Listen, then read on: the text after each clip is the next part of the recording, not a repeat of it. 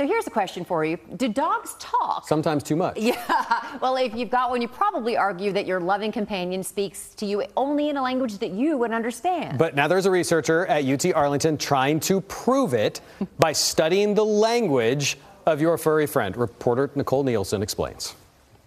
If you've ever wondered what this means,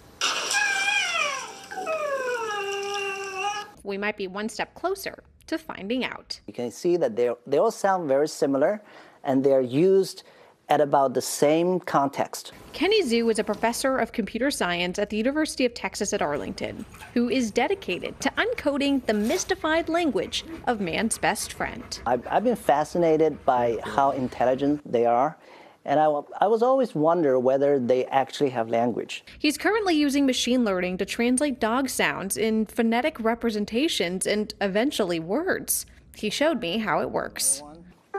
Yeah.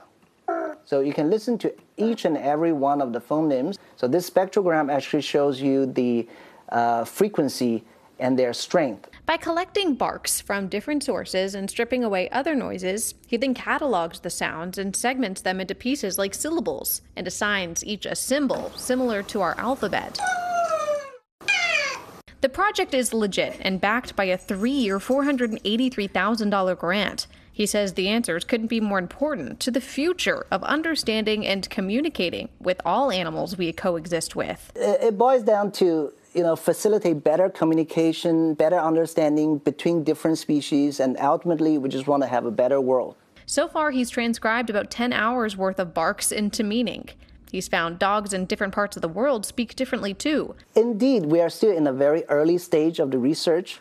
There's going to be a lot of challenges. Only the beginning of the discoveries to come. In Arlington, Nicole Nielsen, CBS News, Texas.